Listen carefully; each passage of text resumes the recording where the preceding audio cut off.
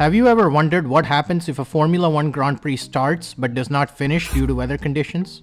In this video, we will discuss how points are allocated if an F1 race is suspended. Let's get started. In 2021, there was a lot of controversy around the topic of points awarded for races which were not completed. Yes, I'm referring to the 2021 Belgian Grand Prix. Originally intended to be run over a distance of 44 laps, due to wet weather conditions, only 2 laps took place behind the safety car before a red flag brought an end to the race during lap 3.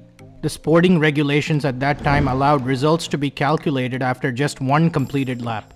As a consequence of this, half points were given to the drivers who finished in the top 10 positions. This result was seen as unfair by most. Several drivers criticized the decision to award points despite the fact that no green flag running had taken place. Fernando Alonso, who finished 11th, called the decision shocking, while 5th place Sebastian Vettel described it as a joke. The finishing order was the exact same as the qualifying order. As a consequence of this Grand Prix, there were some changes that were introduced for 2022. Section 6.5 in the FIA sporting regulations explains what happens if a race is suspended and cannot be resumed. Let's take a look. No points will be awarded if the leader has completed less than 2 laps. No points will be awarded unless a minimum of 2 laps have been completed by the leader without a safety car or VSC intervention. Note the changes here. If these were the regulations last year, no points would have been awarded at the Belgian Grand Prix since both laps took place behind the safety car. If the leader has completed more than 2 laps but less than 25% of the scheduled race distance, points will be awarded to the top 5 finishers. 6 points for the winner, 4 points for second, 3 points for third, 2 points for fourth, and 1 point for fifth. If the leader has completed 25% but less than 50% of the scheduled race distance, points will be awarded to the top 9 finishers, starting with 13 points to the winner and working all the way down to 1 point for 9th place.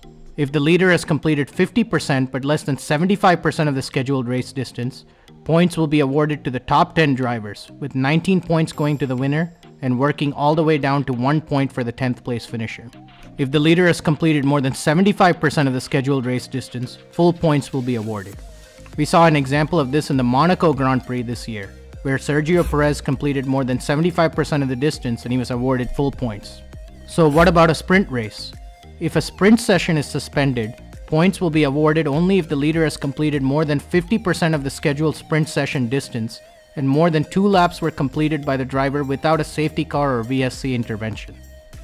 Hope this video helped you learn about how points are awarded if a race is suspended. Thanks for watching. Make sure to like this video and consider subscribing to the channel for more great Formula One content.